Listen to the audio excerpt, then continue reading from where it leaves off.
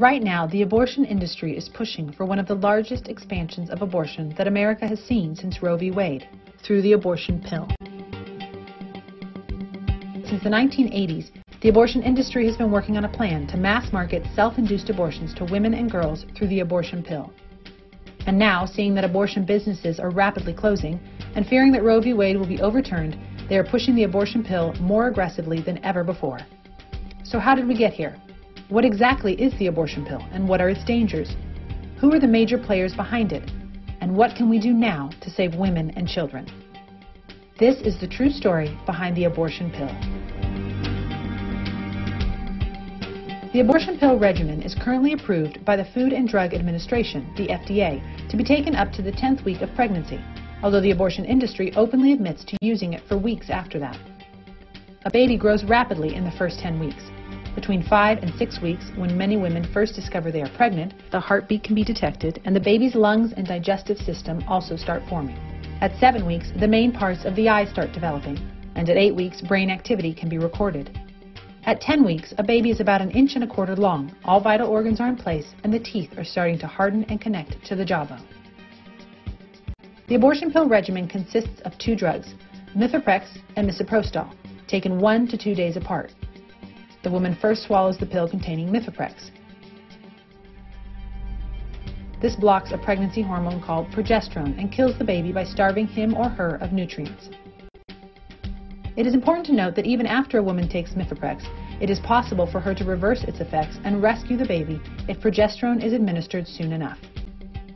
If a woman continues with the abortion procedure, she will insert the misoprostol pills into her cheeks or vagina. This will cause painful contractions and heavy bleeding to expel the dead baby from her uterus.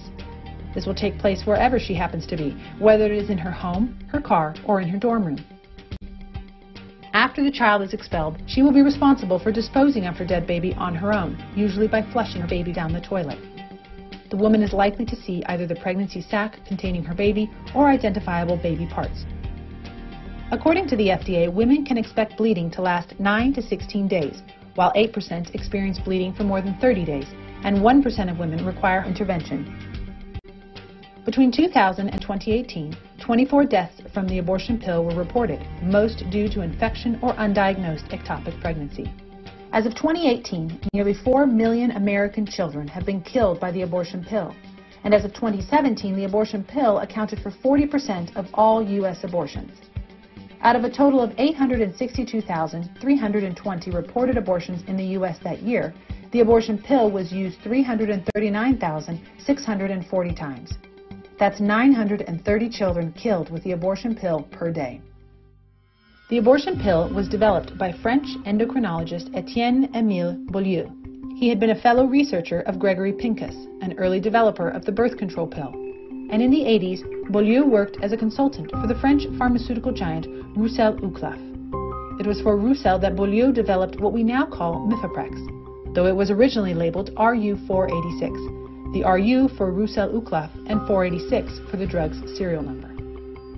In 1988, RU-486 was approved for marketing in France, but Roussel faced severe public backlash because of opposition to abortion and because Roussel had another moral atrocity already in its wake.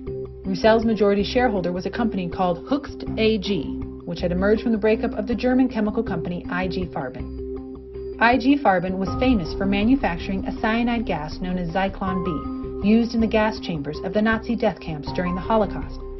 As reported by the New York Times, IG Farben played so important a role in Hitler's war machine and in the Holocaust that it came to be called the devil's chemist. In addition to developing the gas chamber poison, IG Farben factories exploited more than 35,000 slave laborers, many from Auschwitz. It even built a concentration camp of its own to improve efficiency. Pro-lifers immediately called out Hoechst and Roussel for creating poison to kill babies in the same way it had created poison to kill Jews. And their protests were enough to halt the abortion pill from being distributed in Europe and the United States. However, the French government intervened and ordered that distribution be allowed.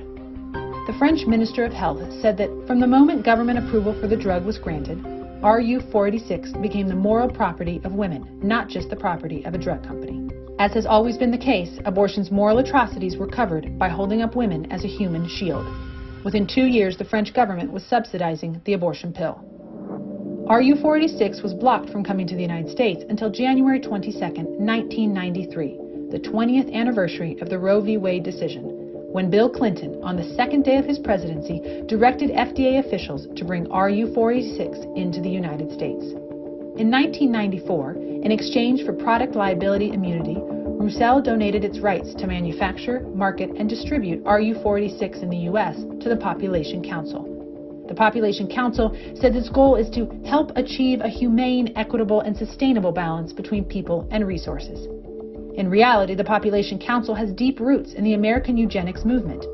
Eugenics is the use of selective breeding as an attempt to improve the genetic quality of the human population, either by encouraging populations deemed superior to have more children or stopping those deemed inferior from having children.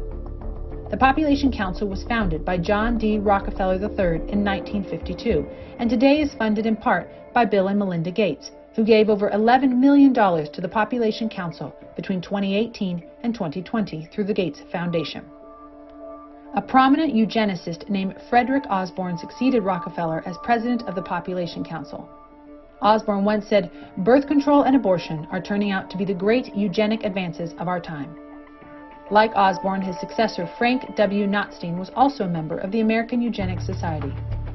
His successor, Bernard Berelson, once suggested that if voluntary birth control methods were unsuccessful, the government should place a fertility control agent in the water supply of urban neighborhoods. Alan Guttmacher, founder of the Guttmacher Institute and longtime president of Planned Parenthood and vice president of the American Eugenics Society, sat on the Population Council's first medical advisory board. The Population Council launched the clinical trials needed for FDA approval. But there was a problem. Not one U.S. pharmaceutical company had stepped forward to research or manufacture the abortion pill. This is where the highly secretive Danko Laboratories comes in. Given how effective the pro-life movement was in pressuring Roussel and Hoekstra, abortion pill advocates learned that a single product company of confidential investors would be crucial in order to evade public scrutiny and protest. So Danko Laboratories was formed with the explicit, singular purpose of manufacturing and distributing the abortion pill for the U.S. market. In 1996, the David and Lucille Packard Foundation gave Danko a $14 million loan to bring it onto the U.S. market. Other early Danko investors included the Open Society Foundation, founded by George Soros, the Buffett Foundation, founded by Warren Buffett, and the Kaiser Family Foundation. Danko Laboratories was originally chartered offshore in the Grand Cayman Islands, but remains cloaked in secrecy, and to this day the FDA has not disclosed the identity or location of Danko's manufacturer. Danko still refuses to identify its current executives or its investors. In 2000, it was reported that Danko's manufacturer was Chinese pharmaceutical company Hualin, which was nationalized by the Chinese Communist Party in 1949. China's communist regime was one of the first nations in the world to approve the abortion pill in 1988. This is the same regime that imposed a monstrous one-child policy resulting in millions of forced abortions in China. This means that Danko could still be letting lethal abortion drugs into the U.S. through a pharmaceutical company owned by the Chinese Communist Party. So where are we today? The abortion industry is trying to force the FDA to lift a set of safeguards called REMS, Risk Evaluation and Mitigation Strategy.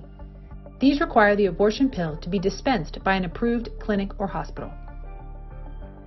Under REMS, abortionists who are approved to dispense the abortion pill must be able to date pregnancies accurately, usually via ultrasound, diagnose ectopic pregnancies, which can be life-threatening if undiagnosed, provide any necessary surgical intervention, or have others set up to provide such care, ensure women have access to emergency care, and make sure the woman properly understands consent forms. The FDA claims their safety requirements mitigate the serious patient risks associated with the use of Mifeprex, saying that dispensing the drug in broader settings, such as through retail pharmacies, could also expose patients to unnecessary and increased risks. But the abortion industry sees REMS as an obstacle to mass marketing the abortion pill in every store, pharmacy, vending machine, via mail order, on websites, on college campuses, everywhere. The abortion industry tries to convince the public that the abortion pill is safe by constantly citing studies and clinical trials that are mired in conflicts of interest and lack transparency.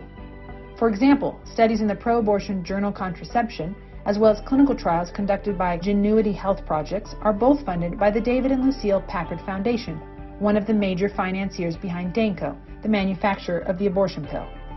It is a major conflict of interest that a principal investor in the manufacture of the abortion pill would also be funding the studies and clinical trials that seek to show the abortion pill is safe.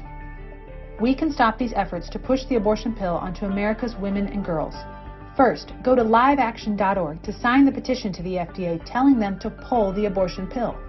Second, sound the alarm and educate the public on how the abortion pill kills children and harms women, the humanity and beauty of a child in the first trimester of pregnancy, the possibility of reversing the abortion pill if a woman changes her mind after taking Mifeprex, the real experiences of women who reversed the abortion pill or regretted taking it, and the aggressive push to flood our store shelves with abortion pills. Articles, videos, and other resources for all of this can be seen and shared from liveaction.org and found on our Facebook, Instagram, and YouTube pages.